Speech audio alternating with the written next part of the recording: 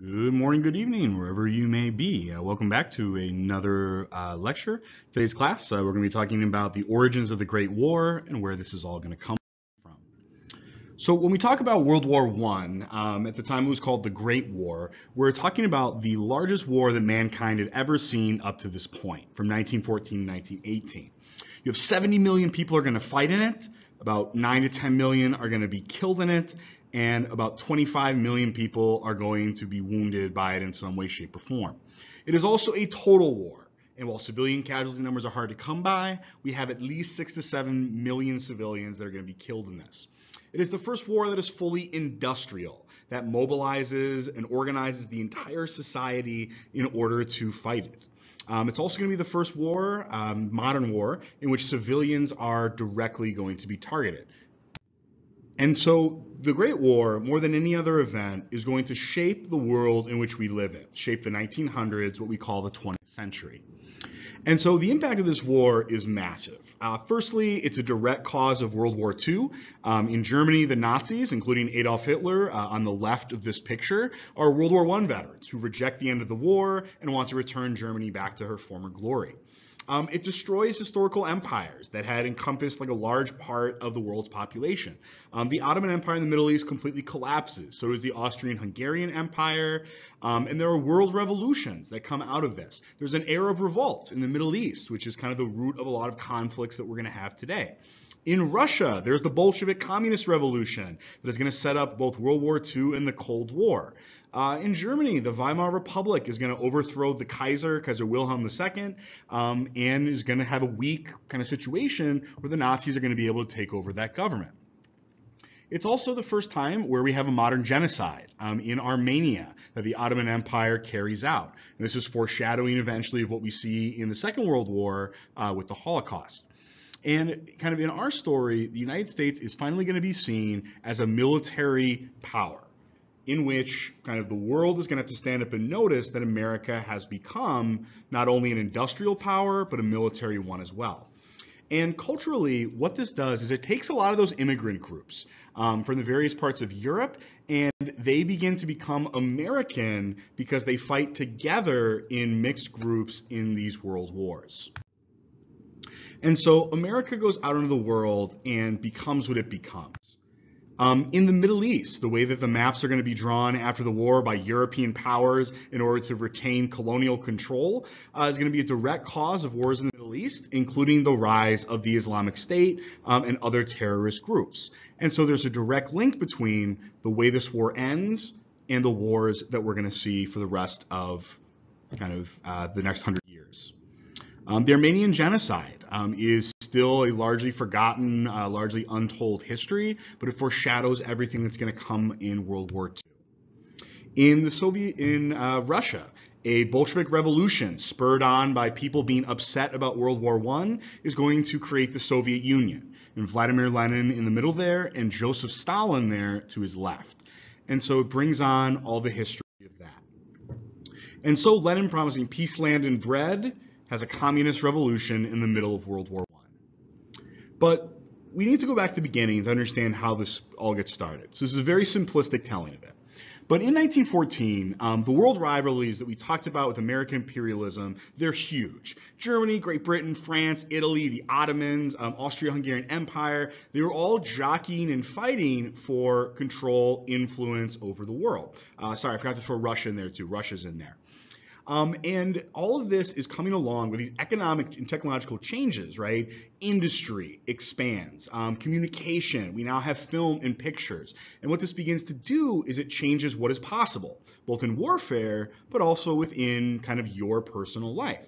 And so new classes of people arise. There's the working class, middle class, and so the societies themselves are changing. And some of these big changes come with urbanization, which creates, again, a lot of these new classes of people, and this rise of nationalism, the idea of like identifying very strongly with one's country and believing that one's country should have the most power in the world. And so by 1914 also too, imperialism had really taken root around the world. And within kind of these countries going to be ruled by monarchs, there is a desire for more democracy. So there's a lot of people pushing for change. A lot of things are shifting. And the world in 1914 is caught between the world that was and the world that is going to be. And so the people who represent kind of this being trapped in tradition are the leaders of Europe. You have Kaiser Wilhelm II in Germany. You have Emperor Franz Joseph, King George V, Tsar Nicholas II, Sultan Mehmet of the Ottoman Empire. And pretty much most of the countries in Europe, except for France at this time, are ruled by monarchs. But a lot of people begin asking, well, why?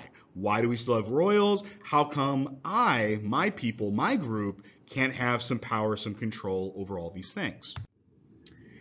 And so this is where I got to just say, the Great War, World War I, it is a European war. The causes are just between European powers, but what happens is it becomes a world war when those colonies get dragged in, and then eventually those countries that try to stay neutral, like the United States, they eventually get dragged into this. But essentially this is a European war, though at the end of it, it's hard to remember for a lot of people why it started in the first place. So really you can trace the immediate origins of World War I to the creation of the German Empire. So Germany used to be just a bunch of states that really didn't work together very much. And until in the 1870s, there are these wars of German unifications, where Germany where one German ruler seeks to unite all of these groups in order to become a very powerful country that could challenge everyone else. And their victory in the war with France, in the Franco-Prussian War, only spurs on and creates a bigger rivalry with France. This also is, there's fighting over the Alsace-Lorraine territory, which will become a lot more important in World War II. But essentially, once Germany unifies under Kaiser Wilhelm I and his advisor Otto von Bismarck, who was really the person who had the idea for all of this, the United Germany immediately is probably the most powerful country in Europe. All these different groups finally getting together under one banner means that they're probably one of the #1 industrial powers, military powers, and so this makes everyone else concerned. Because England, France were used to kind of being the big two. Now Germany is challenging them for that supremacy. And so if you want to look at the map of how big the German Empire used to be, used to encompass a lot of territory it no longer has, but it's a big country and it has a lot of power within it. So the new Germany is built just on industry.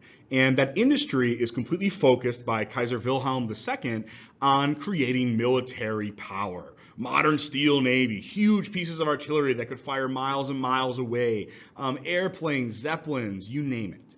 And so by 1900, kind of begrudgingly, most of the European powers have to admit that Germany is probably the most powerful country in Europe. And if you want to think about how powerful they are, they take on the rest of Europe plus the United States twice, and they almost win twice. And so that's saying something, very powerful nation. And so the conflicts that came along with that power were all about Germany wanting more. Germany wanted a larger empire. They did not feel they had enough colonies, but that conflicted with Britain and France's ambitions, right, to spread their thing around the world. This also kicked off an arms race as like fear over Germany, possibly like pushing out into the world and becoming a larger empire. People start to just stockpile weapons and invent new weapons. And so what this creates is instability, where things are changing and the desire for change, both from people in these countries and these monarchies, as well as Germany and some of these groups, they're just not gonna be able to be resolved peacefully. There's no way to resolve them outside of a big cataclysm that is gonna be the Great War. So the Europeans' arm race, it is very much linked to imperialism, right? It's linked to having the most powerful military so that you can conquer more of the world. And so this militaristic attitude really shows up in a lot of places with the building up of armies, the building up of technologies. And so what you start to see kind of are really modern armies emerging that are large standing armies. Hundreds of artillery pieces, millions of shells, really just kind of technology and industry is geared towards this building up of military power. And it's a pretty incredible thing to look at. And so that power comes out of the factory. And so civilians are going to take on greater and greater importance in this war than ever before. And so this arms race continues as all this new technology is going to be invented, new ways to fight. And so in response to the arms race, the fear that possibly all these new weapons of war might end up in a war, alliances are created to try to discourage anyone from declaring war on anybody else. And so you have kind of this rotating group of alliances throughout Europe that is supposed to prevent a world war from happening, when in fact it's going to actually do the opposite. And so militarism kind of becomes the flavor of the day. Military success during colonization means that people believe in all these countries that their nation will win, because why wouldn't they? And so this kind of rising jingoism, belief, the superiority of one's country, starts to push people towards war, right? Because if you're going to win the war, then you want to fight it because it's going to be good for you because you're going to win it. There was also among like intellectuals and artists and teachers the idea that we need to shake things up. Everything's stale. We need, revolutions and new things. And so the popular culture during this time, if you look at it before the war, it romanticizes war, that wars are for honor and glory, and dying for one's country is the greatest thing that you can do. And so this generation of men and women who are going to be raised on these stories, they're going to come to reject them. And that's going to be a very interesting thing to look at the end of the war. So why does this break out in the first place? It really breaks out in a lot of ways because of the problems of empire. The idea of self-determination of peoples becomes a really big idea. The idea that a group within an empire should have the right to their independence. However, the people who have those empires, they're not going to really be wanting to give up control. And so this creates a lot of conflicts within these empires that are multi-ethnic or multi-religious. Austrian-Hungarian Empire is a great example. They have a ton of different ethnic religious groups. Ottoman Empire is a great example of this. And so within just the Austro-Hungarian Empire alone, there are competing revolutionary groups that all hate each other. Serbs, Croats, Slovenes, Bosniaks. And they're not even working together on this, but they're all agitating for independence. Which brings us to Otto von Bismarck, who was a prophet because he said that with all this tension and all this, everything building up, that it would be some damn fool thing in the Balkans that would throw the entire world into war. And he was absolutely right. Some damn fool thing in the Balkans threw the world into war. So these are the Balkans. At this point, they are under the control of Austria-Hungary mostly. Serbia, Montenegro is kind of independent at this point. But really, within that country of Bosnia next to Serbia, there are a lot of different ethnic groups, and they all want independence.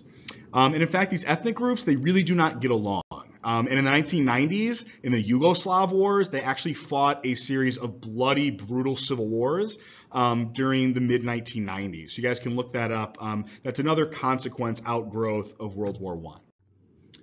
But within the country of Bosnia, which is controlled by Austrian-Hungarian Empire, there's a group of Serbs, they're an ethnic group, that form this secret society called the Black Hand. It's backed by the Serbian military, they're a terrorist organization, and so they plot an assassination of the Archduke Franz Ferdinand.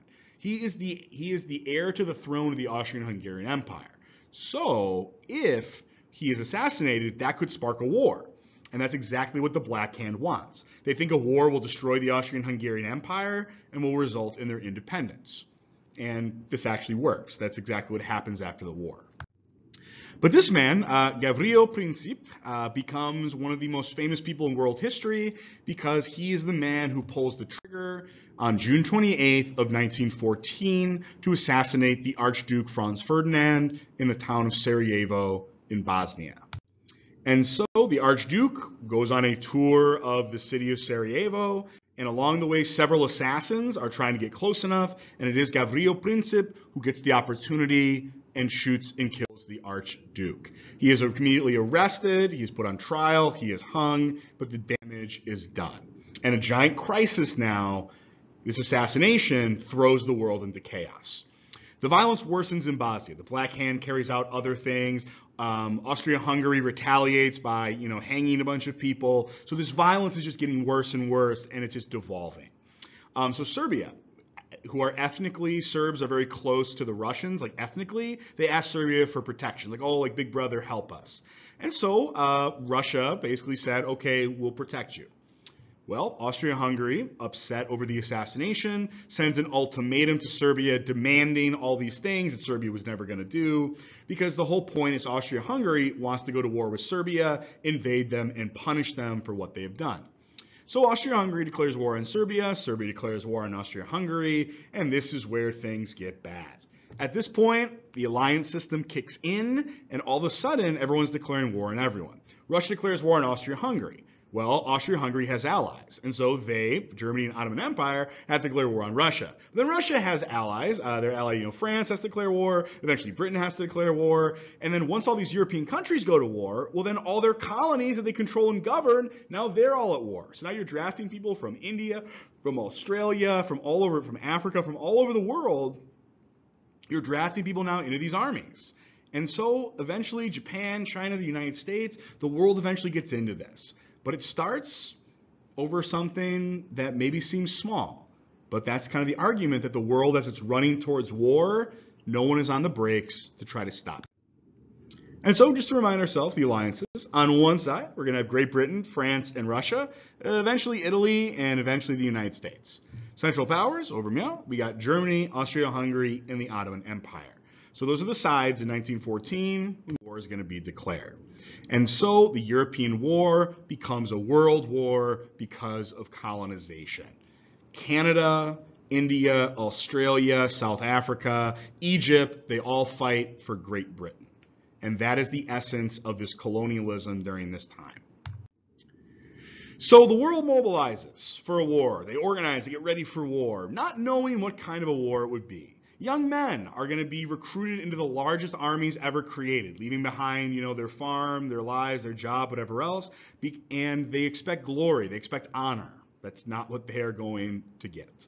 Young women are going to be mobilized and trained in ways that they had never before. They're going to be running industry, providing battlefield support, staffing hospitals, doing all sorts of things that even 30 years before would be considered, maybe impossible, And so what this means is total war. Everyone, from the little kid to the oldest person, is going to be involved in some way, shape, or form with the war effort. Everything. Every aspect is focused towards the military, and everyone's goal is to win the war.